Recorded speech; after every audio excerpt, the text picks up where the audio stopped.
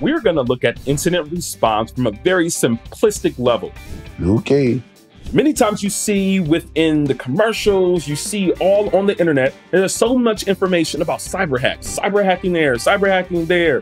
One thing that we want to do is make it very simple. We're going to go through what it looks like from the process of incident response, break it down, and I'm going to just give you a little bit of firsthand information as it concerns this. Come join us here at Struggle Security.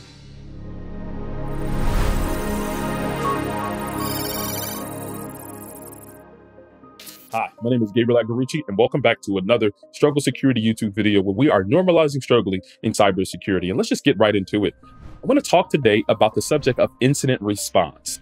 Right? A lot of times incident response, when you think of that process, you're giving a certain acronym. It's pronounced PICERL, and it stands for preparation, identification, containment, eradication, recovery, and lessons learned.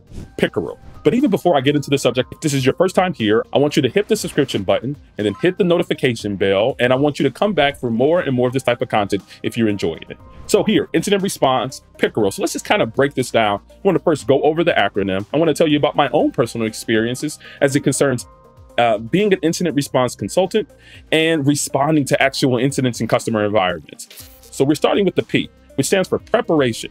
What does that really mean when you're talking about incident response? This is all the stuff that you do before an incident is declared or before something bad happens. This is setting up your network security architecture in the way where you're able to detect if something bad happens. So say, for instance, you're talking about a Windows device. These devices have Windows event logs, or they have other protocols and other things that they're talking to say, hey, something bad is happening to me, right? Something was executed on my machine. And many times also getting even deeper down into the technology, you have what you call your EDR solutions, your endpoint detection and response solutions. People like McAfee or Splunk might have different software that's installed on devices.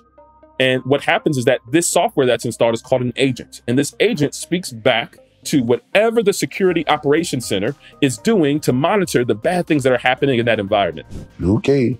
So it's checking to see who has logged into different devices. Particular programs are executed or executables come onto host. Or say, for instance, if there is somebody who installed some unneeded or some unpermitted software onto a device. That's what's happening during your preparation stage, is that all of these devices in your digital ecosystem are speaking and they're telling your security people if something bad or something bad is happening to that system. Then you get to your identification phase. When you want to identify the bad thing that's happening, that is probably the most important thing. And when you want to do this, you want to have your monitoring being able to detect when the bad thing happens. Oh my God! Wow! Say, for instance, you are somebody who is working in an organization and you are just working as, say, for instance, a desk clerk or somebody that works in help desk or somebody that works in finance. Everybody pretty much within an enterprise environment has access to email. If you download something, some type of phishing email, you can have the possibility of downloading something bad that can affect the whole organization.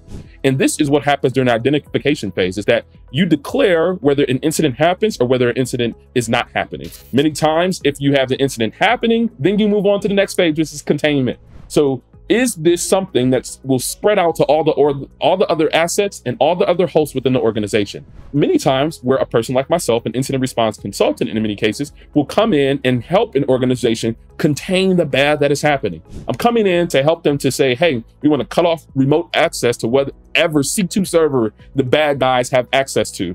We're replacing hosts, we're replacing domain controllers, we're replacing equipment to make sure that the things that were compromised are not still present in the environment so that it doesn't affect different places in the environment.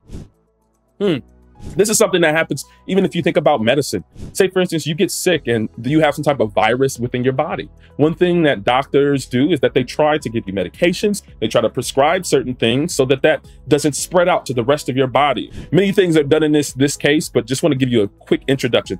Now we're going to eradication. You're kicking them out, right? You're cutting off. So say, for instance, you find what the C2 server IP address is. You're using your firewalls, you're using your routers, you're using anything that's internet facing to block whatever that IP address is. That might not be the only issue that you have there, but that is one of the things that could be done during the eradication phase, is to cut off complete access of the bad guys to getting back into your environment, removing things like backdoors, looking for those other internet facing assets or changing configurations within your Windows Active Directory environment to make sure that it cuts off any outside access or remote access by vendors. Many different things are done within the eradication process, but it's pretty much saying, hey, we want to take the bad guy out and we want to make sure the bad guy doesn't get back in.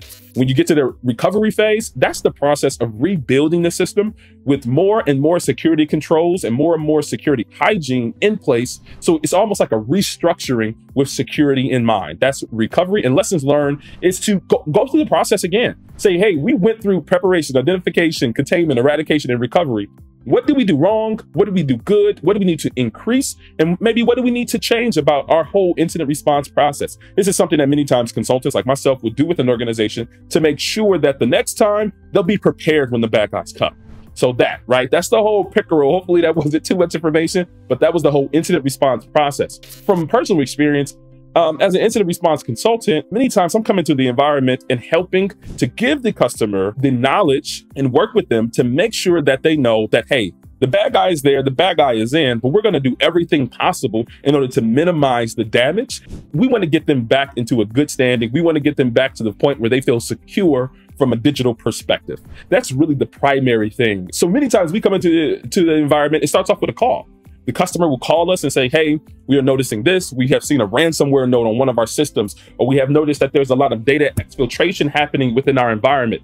There can be multiple things, and they're pretty much describing the pain that they're going through as it concerns this incident. And they're bringing us in order to help them go through this whole PICERL process. That's something that's very important, is having those soft skills. There's many times where the customer has never went through an incident before. Many security professionals are not privy to what happens during an incident response engagement. And a lot of times people are running around with their hair on fire. And many times as a consultant, it's there that we pretty much put those fires out and really get them focused on getting back to a good standard from a cybersecurity perspective. So that's kind of some of my experience. I'll probably get into this subject more and more with more and more content on this subject as it concerns incident response, since I do it so often. So happy that this is something that might be of interest to you. Hopefully you come back for more and more of this content. Hopefully this has been valuable to you. Thank you. Come back again. Struggle Security, where we are normalizing struggling in cybersecurity.